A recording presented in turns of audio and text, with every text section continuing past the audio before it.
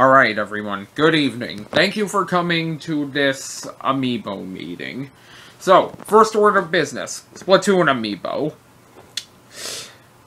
Inkling Boy, send out 100 units. Inkling Girl, 75. And Inkling Squid, 25. We know people like Splatoon, and thus we want to troll them by sending out very, very little units. And speaking which, give all the units to employees. Then we'll release pictures of those Splatoon Amiibo to troll everyone, saying, "Oh, these are so cool! Do you have them yet?" And second order of business, Smash Brothers Amiibo. Concerning Wave 4. 10 units for Jigglypuff, 10 units for Greninja, 10 units for Ness, and 20 for the rest. But, sir, don't you think we should at least give some a chance? Actually, yes. In fact, don't even send shipments to the Americas. But that's not what I was saying, sir. Shut up. This is Amiibo and therefore I'm right. Everyone only wants Mario, Luigi, Bowser, Peach, etc., etc.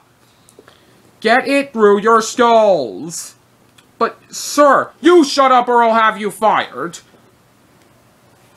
Ugh, my god. Anyways, we're gonna make all the Amiibo from here on out exclusives. Dark Pit will be a Best Buy exclusive, Palutena GameStop, Bowser Jr. Toys R Us, Ganondorf Target, Walmart will have Zero Suit Samus, and I need some time to think of other exclusives. But, sir, overflowing the market with exclusives will just... What did I just say? Meep. Anyways, the Amiibo standing before me, sans Link, Wii Fit Trainer, and Sonic, are all the ones people want.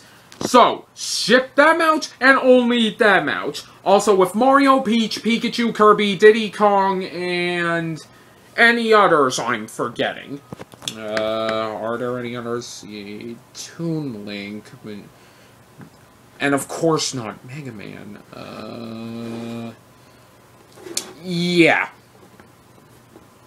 Include Toon Link in that shipment. We only want to see those ones in stores. Because if I see a single Wave 4 or Hard to Find Wave 3 in stores, or of Hard to Find Wave 2 or Wave 1 at that matter, I will fire each and every one of you, business-relatedly and physically.